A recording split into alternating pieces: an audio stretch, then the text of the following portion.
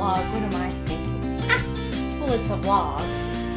I'm sure you wonder what it's about, and here's what it's about. That bag right there. That bag I just showed you is called a silk Sari Hobo purse. And I got the pattern and I got the yarn from darngoodyarn.com.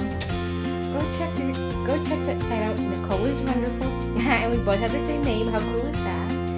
But no, seriously, go check her out. She is over at, like I said, darngoodyarn.com.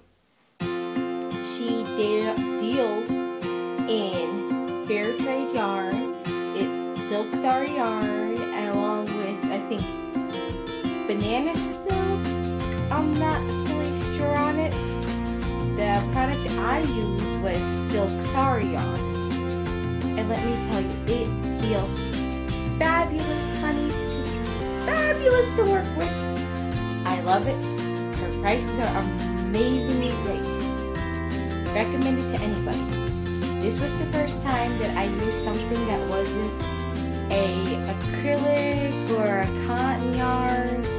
And I must say, I fell in love with it. Loved how it moved right through my hands and made that bag.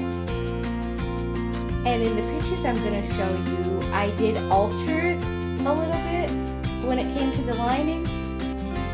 I didn't use a t-shirt. I did go out and buy some fabric and I sewed the lining in, but I added a pocket to mine. I at least like one pocket in my bag. Other than that, I love it. In fact, I just ordered from Darn Good Yarn the other day. I think I ordered like 4 or 5 balls of yarn. I can't wait to get them, but go check their site out. It's awesome. And thanks again, Nicole. I love the pattern and I love the bag. I'm going to do business with you again and again. Oh, and one more thing. In my pictures you're going to see, I did use what was left of my silk Sari yarn to make a little pouch or a little bag, like to put pens, whatever you want to put in it. I used it up, and then I did have to use the crochet cotton by Lily Sugar and Cream.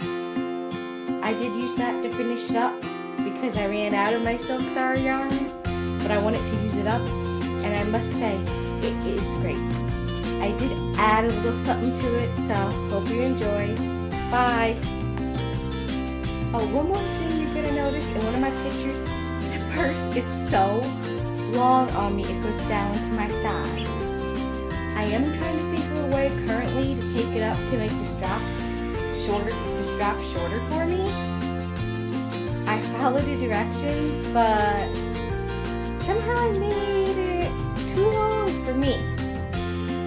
So I'm thinking on the handles, maybe bunch them up a little bit and get like some vintage pins and put in there. I mean, because I can use the purse for anything if I'm going out overnight and I want to put clothes in there, or if I'm going to the beach and I need a bag just to grab, I can use the bag to put my beach stuff in.